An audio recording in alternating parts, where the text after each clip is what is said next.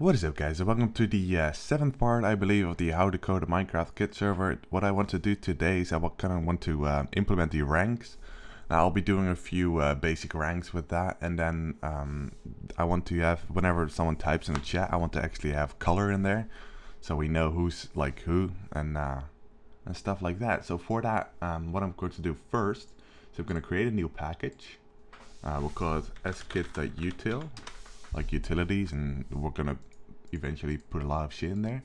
Oh no, not, oh sorry, we need a new class file, new class, there we go, and we'll call this just util. It's up to you what you call it again, but this is what I usually do. Now we're gonna add a lot of stuff to this, but eventually, you know, but right now I just want to make a thing that allows us to get ranks when we specify a name. So when you get rank, I will do player. It's the easiest. It might not be the best way to do it, but it is the easiest. All right. So I think what I'm going to do is I'm going to work with permissions. You've probably all know a plugin that does permissions, like permissions EX or what is there, group manager, shit like that. I usually use permissions EX, if you are wondering, and yeah, so I think what we're going to do is, first of all, I want the owner, me, for instance, I want that to have a dark red name. So if player get name dot equals, we'll do my name, Cyrillium. There we go. You can leave this out if you want, but that's what I usually do.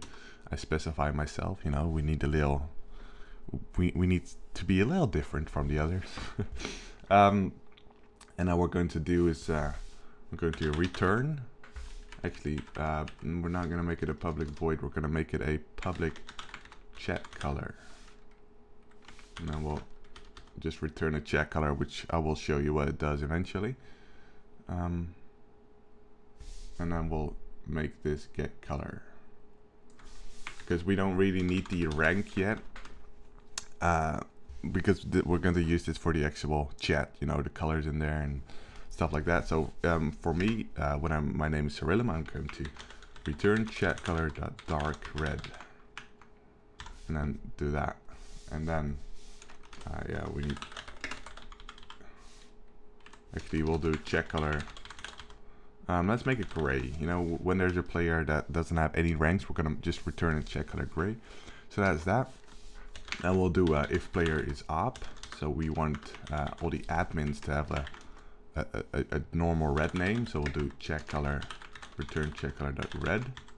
So again, basically what this does is when you, I'll show you in a second where we're going to use this, but we use get color and then we use the player, and then this basically checks the player, and then it returns the certain chat color which is going to be shown in the chat.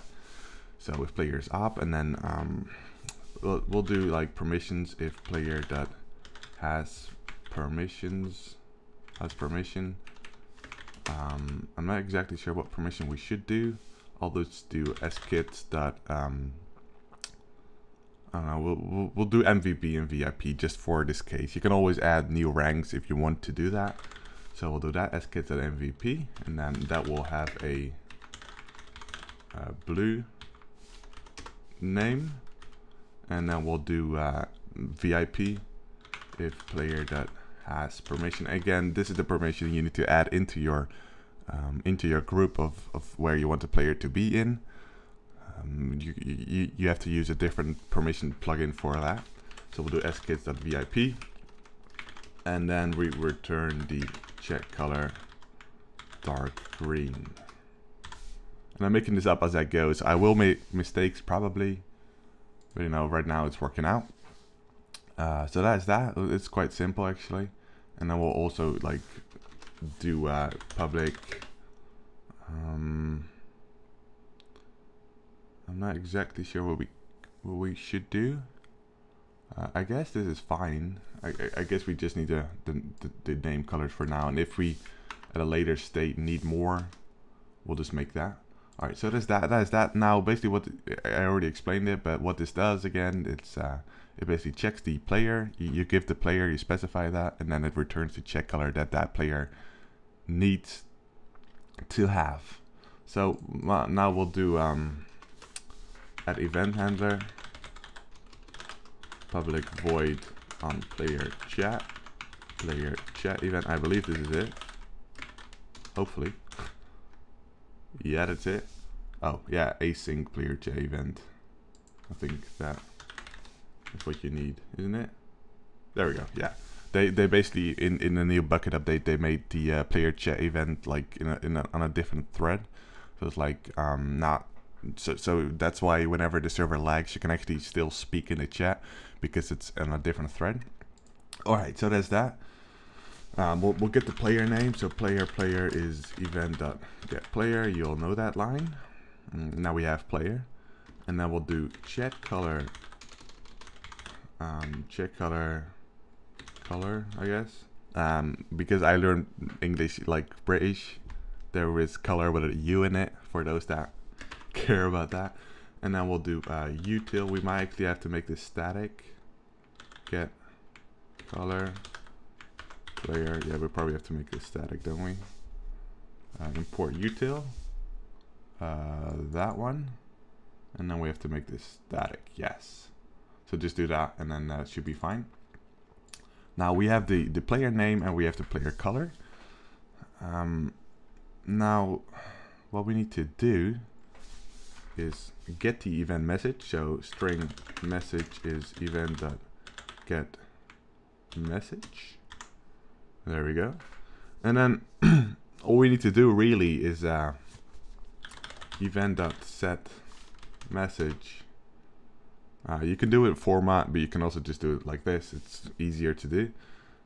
What we're going to do is we're just going to have the color, chat, which is the chat color. We'll do the player name, player.getName, and then we'll do like what I did in mccombat. I basically put like that.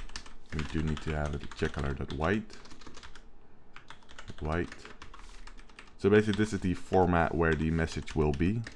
We'll do that, and then we'll do message. And basically what this does is, again, it checks the player, it checks the color of the player, which we did earlier. And then this is the string message with the message that the player sent. And then you set the event message to the check color plus the player name plus the check color white, because you want the message to be white. And then that is it for that, I believe. Now we're quickly going to test this.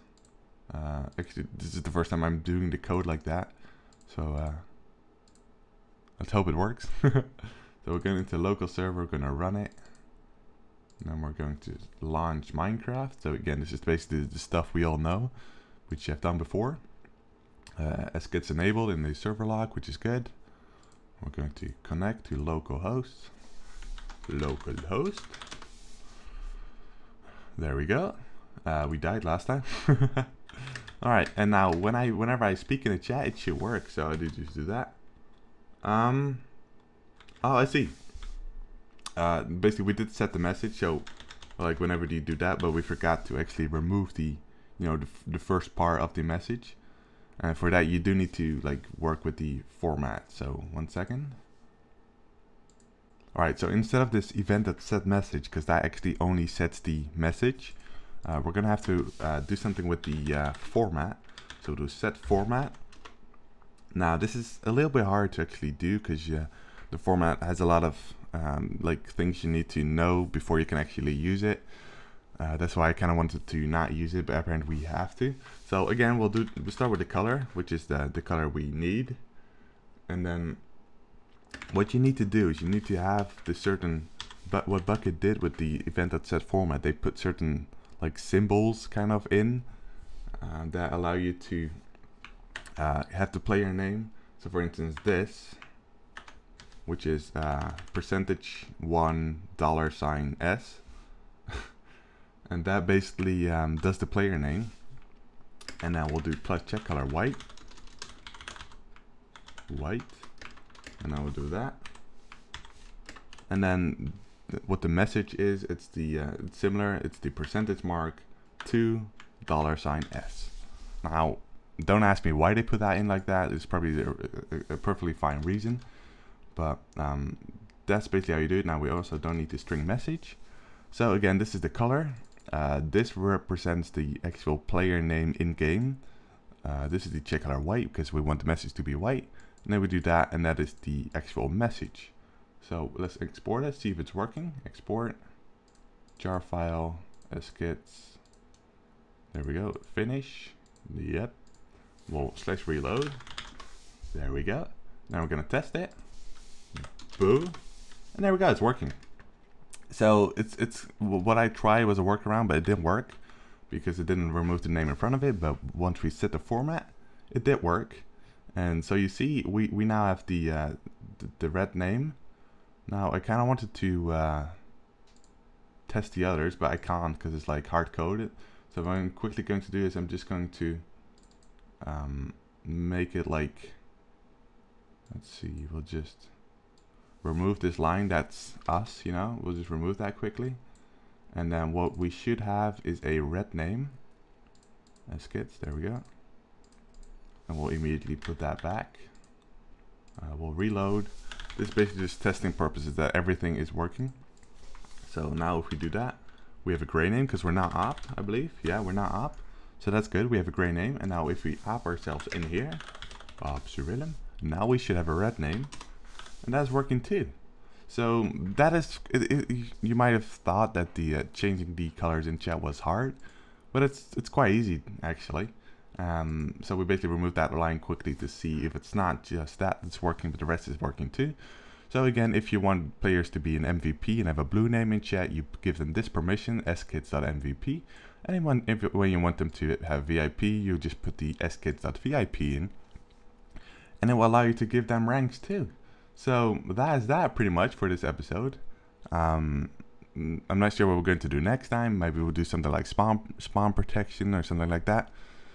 And leave a like if you found this helpful or enjoyed the series. And I'll see you all later. Goodbye.